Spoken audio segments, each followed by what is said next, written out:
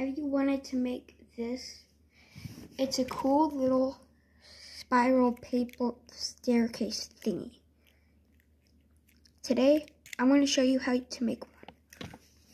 First, you're going to need 2 lines of paper. You're going to need to cut them so they're just 2 little strips.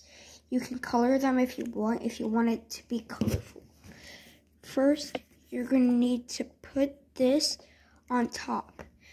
And then you're going to keep doing this. The one that's under the one on the top, you're going to fold it like this. And then when there's no paper left, it's done. But if there's a little over, you're going to be cutting that off. I'll show you at the end.